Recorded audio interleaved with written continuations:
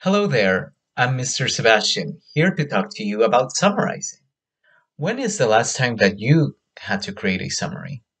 You might think of summarizing as something you only do at school, when you write things like book reports, but I bet you use this skill more than you realize.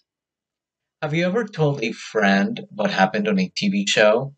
Or explained the plot of a blockbuster movie? Did you focus on the main plot points and the most important details? If so, you got it. That was a summary. When you summarize a text or a TV show or movie, you determine the most important ideas and then organize them in a meaningful way, and you leave out unimportant or non essential details.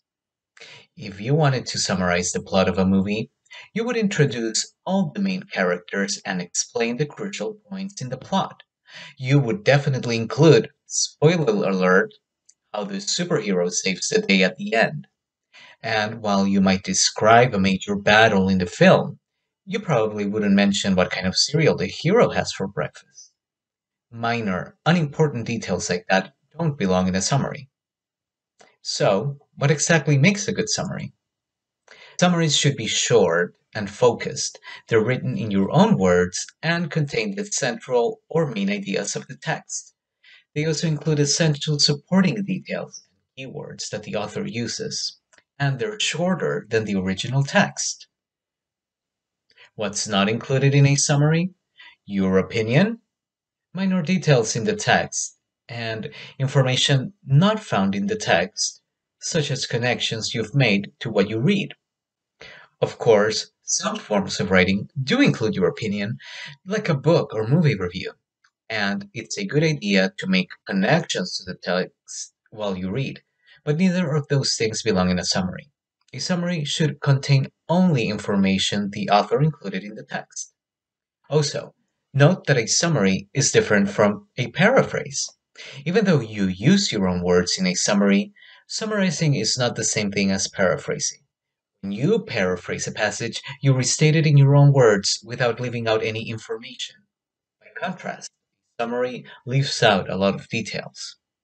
Now that we have a good idea of what a summary should and shouldn't contain, let's look at a passage from an article and then evaluate a summary of the passage together. The passage is from an article about spicy foods called Hot Stuff. Chili peppers are also known as chilies. They are fruits that grow on pepper plants. There is a natural chemical in them. It's called capsaicin. This makes chili seem hot. Receptors in your mouth can sense capsaicin. They also sense high temperatures.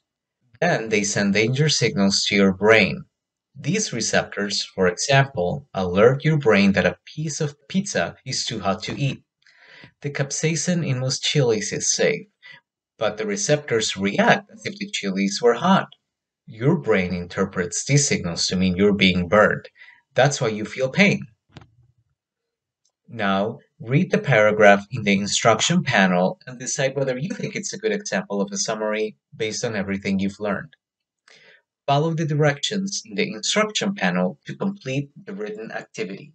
Be sure to click Submit when you are done.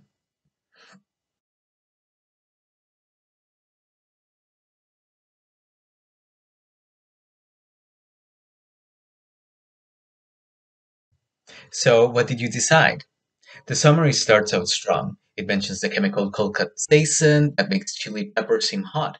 It also explains that receptors in our mouths sense capsaicin. Those seem like important ideas to me. But then the summary goes off track.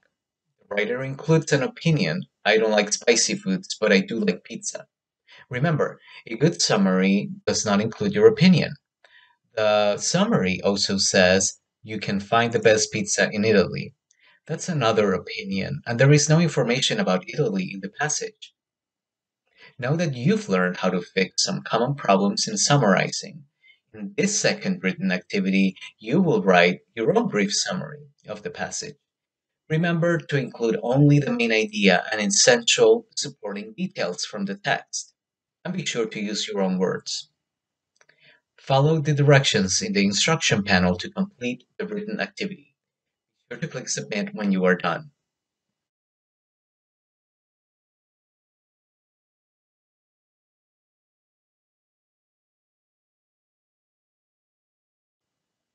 How did that go? Did you write a strong summary? Let's look at mine together. Chili peppers or chilies contain a chemical called capsaicin. That chemical is what makes chilies seem hot. Receptors in our mouths can sense capsaicin. These receptors send danger signals to the brain when food is too hot. When the receptors sense capsaicin, they send similar danger signals. What do you notice? First of all, my summary is shorter than the passage and contains only the most important ideas and keywords. I left out the detail about the pizza because it was used as an example, and therefore it didn't seem essential to me. Your summary probably looked a little different from mine, and that's okay, as long as your summary is short and focused and contains only essential ideas from the passage. Well, that was your introduction to summarizing. I think you're ready now to try some activities on your own. Take your time and good luck.